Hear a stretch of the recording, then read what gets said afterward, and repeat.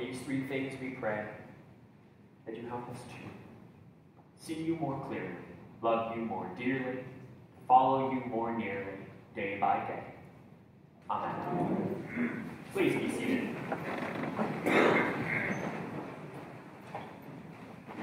In the past couple of weeks, I have been spending a fair amount of time talking to folks at Episcopal Relief and Development.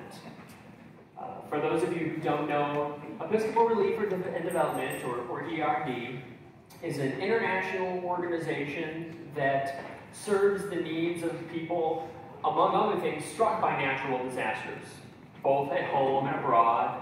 And they are already getting to work at helping us in post-Harvey recovery mode, in response to Harvey. Before I go any further, they do pass along their thanks for just everything everyone has done, and congratulations on the impressive work in our response to the community so far, and assure us that they're here to help us. But one of the things that has come up in conversation with ERD is they have talked about the three phases of disaster response. And those three phases are rescue, relief, and recovery. Now, the rescue phase, we are by and large past at this point. That's the phase where we were going out and saving people by boat or by pickup truck, sometimes by helicopter, saving them from their homes, getting them to where they would be safe. And thanks be to God, that work is very well done. For many of us, we are actually already well into or through relief as well. As people didn't have power or water, and the supply lines to bring fresh groceries into the city were cut off, we went to work in relief mode and making sure people had the water they needed, making sure they had access to food, shelter, and y'all have done an amazing job here. At St. Stephen's here in Beaumont, you've done an amazing job. Last count I had heard in our makeshift distribution center we had set up, we had helped over 3,000 people at last count I had seen to get water when they needed water, medicine, baby supplies, the things that they needed to get through until supplies could get back in. So thank you all for the amazing work that you've been doing. And thank you also for everyone who has taken someone in when they didn't have a home, made sure somebody had a safe place to stay for the night. We have rocked the relief part fairly well. And we are now into recovery. And it's in recovery mode now that I have started to have conversation with folks in this struggle to figure out, how do we recover? And I hear again and again, how do we get back to normal? How do we get back to normal? And that's when I was reading our Old Testament reading for this week.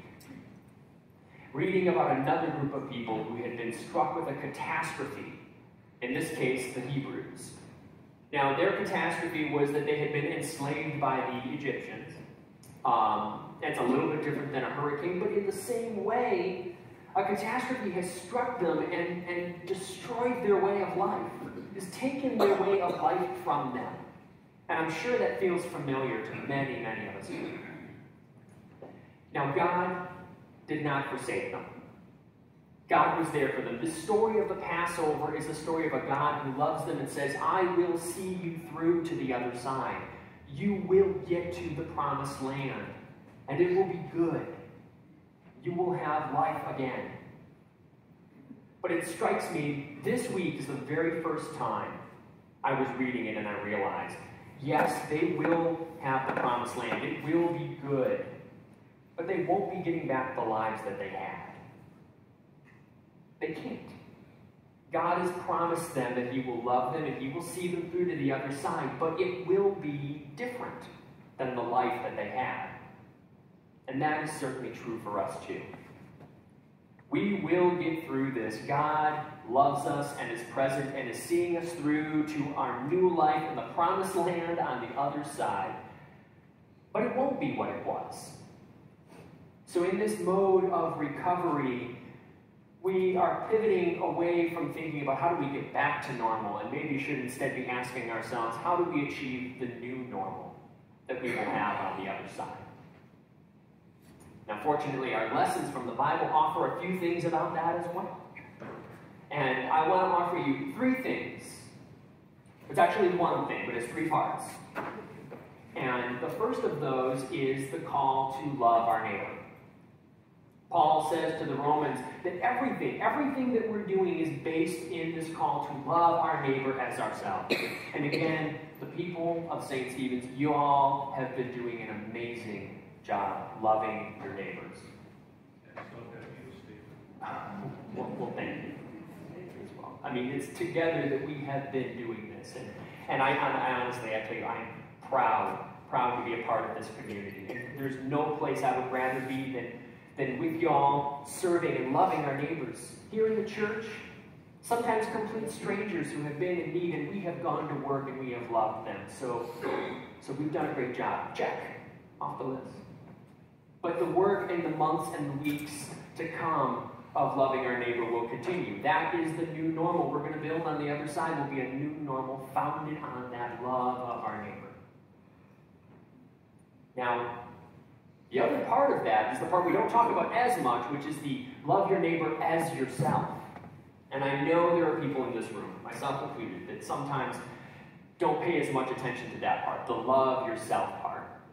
And that's going to be extremely important. In the time going forward, as we are rebuilding to this new normal on the other side, we need to take care of ourselves. And so I'm asking each and every one of you to make sure you take care of yourself, love yourself, make sure you're getting what you need in this community. We're doing a great job handing out bottles of water to people who need it, but make sure you have enough water for yourself, both physically and metaphorically. The third of those three things, so we've got the love your neighbor, the love yourself, let others love you too. In our gospel reading for this Sunday, Jesus goes on and on about the church as a community, as a group, even going so far as to say that wherever 2 or 3 are gathered, Jesus is there. And it's not because when one person is there, Jesus isn't going to waste his time. It's not worth it. Like, that's not what he's talking about. It's because when you are not in relationship, there is something fundamentally missing. We are only truly the people God has made us to be when we're in relationship with someone else, when the love is going both ways. Love your neighbor, but let them love you too.